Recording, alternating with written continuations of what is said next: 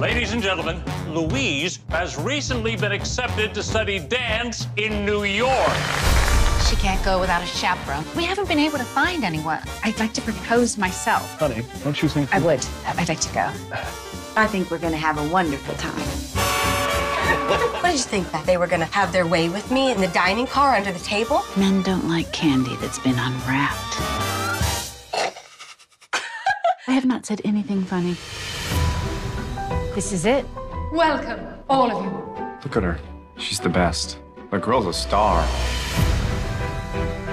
What can I do for you? I want to learn about my birth parents, sister. I'm afraid I can't help you with that. I want to know who I am. Are you happy with Mr. Carlisle? Of course I am. I'm very happy. You look so happy. How much will it be? No charge. I know you're pretty and the boys like you, but I'm here to protect you. I get the ice cream and they get the pleasure of my company. Are you okay? I've come a long way to find my records. You might be able to help me. Mrs. Odell? Louise, did Floyd take advantage of you?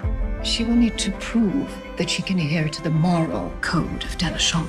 I didn't think I would see you again. You've been so kind to me and you had no reason. You took such a risk.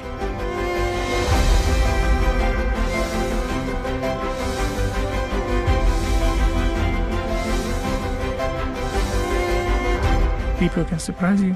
They certainly can.